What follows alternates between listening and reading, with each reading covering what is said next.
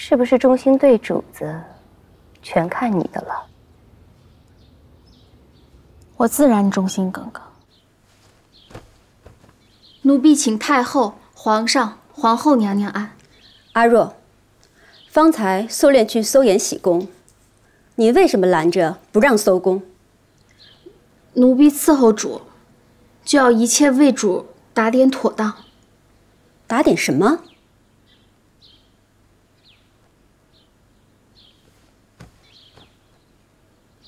主，奴婢伺候您多年，这些年来不可谓不尽心尽力。可是主自从被太后禁足，心怀怨恨，日渐乖戾，费心抚养大阿哥，怂恿他争宠夺嫡，还每每逼迫奴婢去做一些奴婢不愿意做的事情。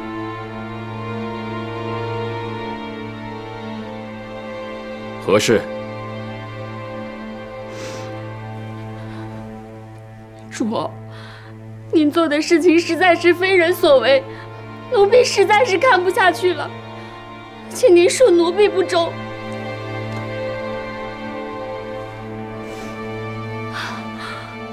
奴婢知道主子们要问什么。皇上和太后看中登基后的第一个皇子，主生怕他们夺了大阿哥的宠爱，便指使小福子和小路子作恶，想除去贵子。阿若，你在胡说什么？当日景阳宫遇蛇，是贤妃姐姐救了宜贵人，这你是知道的。姐姐怎么可能会害她呢？贤妃私下见过朕，说景阳宫的油彩里混了蛇霉，才招了毒蛇。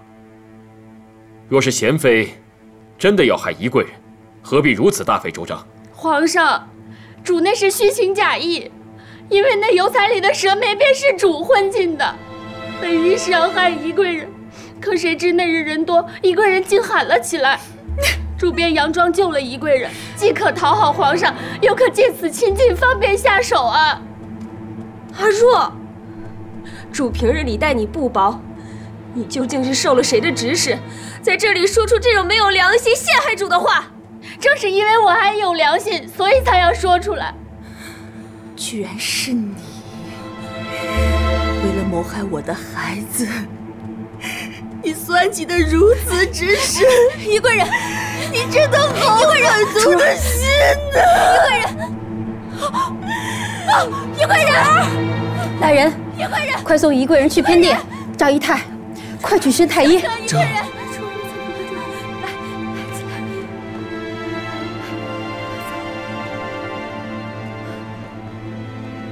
好了，阿若，你继续说。主的阴毒何止这一桩？皇上实在不该将大阿哥交给主抚养。主有了大阿哥，加之当日成不了嫡附近，便生了夺嫡之心。听闻二阿哥有孝正，更是日夜诅咒，希望以长子替代嫡子成为太子。阿若，我同你一同伺候主，怎么你说的这些我都不知？平日里还是我伺候主多一些。你是伺候主多些不错，但我是主的陪嫁，有什么事情自然知道。难不成奴婢和他们都要冤枉主您吗？太后、皇上、皇后娘娘，奴婢当日碍于主仆之情，不敢说与人知。如今事发乃是天意，无论如何，奴婢都不能再隐瞒下去了。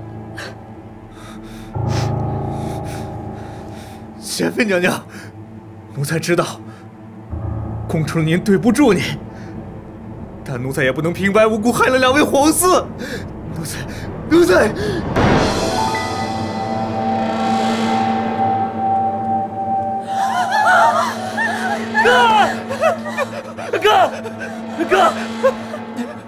哥，多父，你逼死了我哥！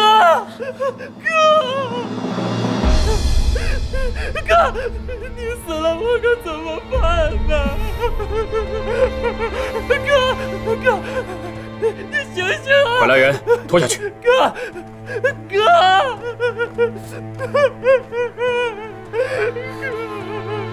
你这个毒妇！玫瑰人，人的使不得！玫瑰人，要不是你做的，玫瑰人，小鹿怎会拿他的一条命害你们？太后、皇上、皇后娘娘，贤妃谋害皇嗣，人赃并获，无从抵赖。臣妾恳请太后、皇上、皇后娘娘还玫瑰人、宜贵人一个公道，也还2位皇嗣一个公道。太后、皇上、皇后娘娘，臣妾与贤妃姐姐起居一处，深知贤妃姐姐并无害人之心，断不能任人拿大阿哥为由诬陷姐姐。臣妾和贤妃相处多年，她真的不是这样的人。贤妃姐姐不是这样的人。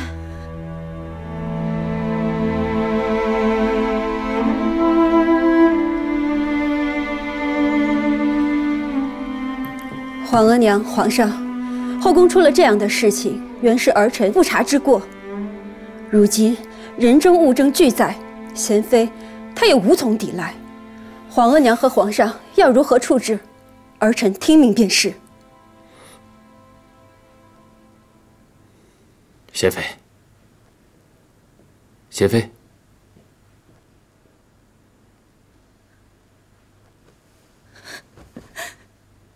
姐姐，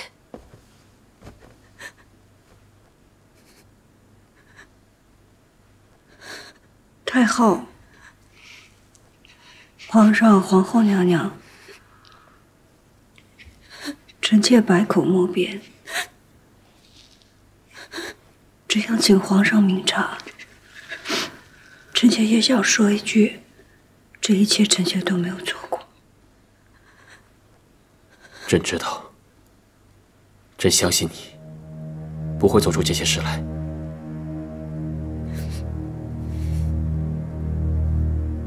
那皇帝的意思是不处置贤妃？皇额娘，事关儿子的皇嗣，这件事情得细细查明。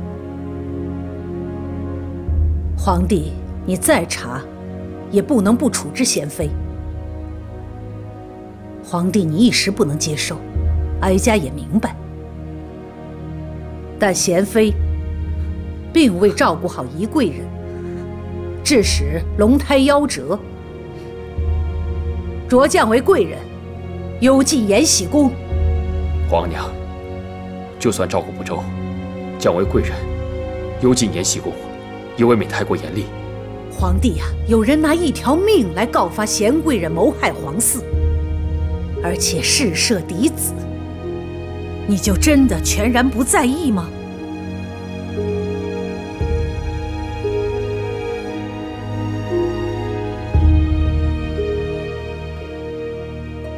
儿子听皇额娘的。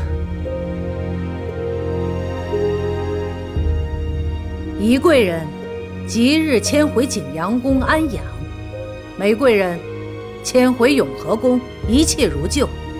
阿若即刻送往慎刑司，细细拷问。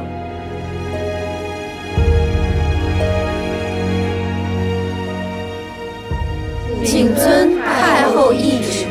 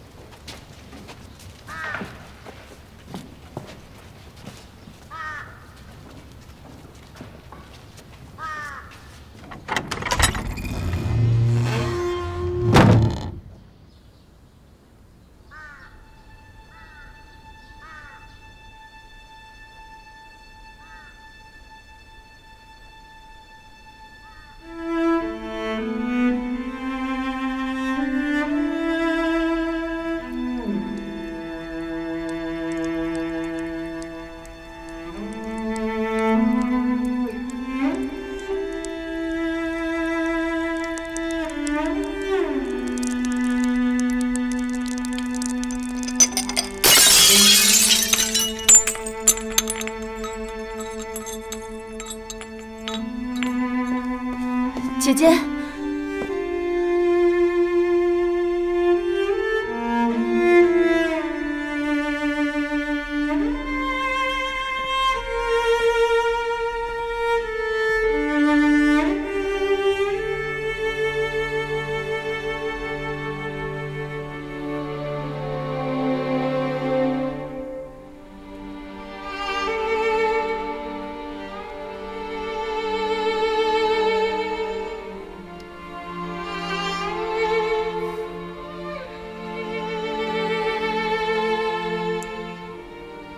姐姐，你切莫心灰意冷。太后虽然把你降为贵人，幽禁在这里，但是皇上是有疑虑的。小路子死了，像是我逼迫的。小福子、小安子也咬着我。更可怕的是，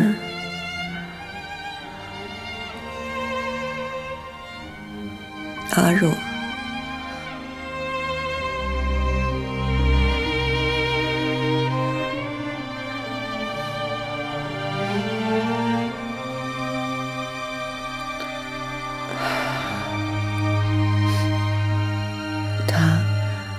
他在长春宫滴水不漏说的那番话，更像是一记置于我死地的砒霜。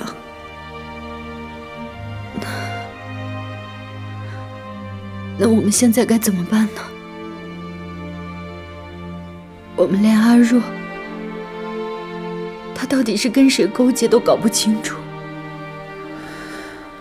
贵妃和玫瑰人一向不睦，有可能是她害了玫瑰人。可是贵妃和宜贵人并无瓜葛，但若是可以借由这两位龙胎之死害了姐姐，贵妃是有可能这么做的。把宜贵人的东西都夺走，快着点儿！宜贵人搬走了。搬走了。海兰，姐姐，你放心好了，我已经去求过皇上了，他让我留在这陪你，放心吧。你陪着我，等于是陪我一起幽闭葬送的自己。我就陪你，我哪里也不去。